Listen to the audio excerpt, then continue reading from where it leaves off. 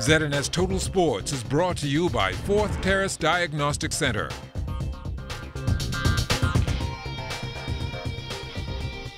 Grifter Track and Field Championships canceled last year thanks to COVID-19, but President of the North American, Central American and Caribbean Athletics Association, Mike Sands, says the meet is now scheduled for July. And we're hoping with cautious optimism that we'll be in a better place come that period to allow us to host the Grifter Games. The games are still scheduled for Bermuda. We took a decision that we'll allow Bermuda to have the games. And bear in mind that they were only 3 weeks away from the games last year when we had to postpone it. So in terms of preparation and being ready, we have no concerns about that. Sands says across the globe, sports officials are closely monitoring to see when other big events will be held.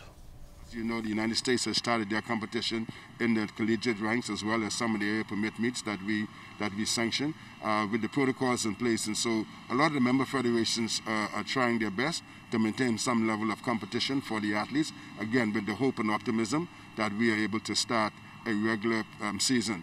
It is not what we want it to be, but we cannot sit by idly and not plan for it. The Ole Miss women's basketball team played in Florida yesterday with a big game for Valerie Nesbitt. She finished with 18 points, but the Lady Rebels still lost. Coach Hill on the game.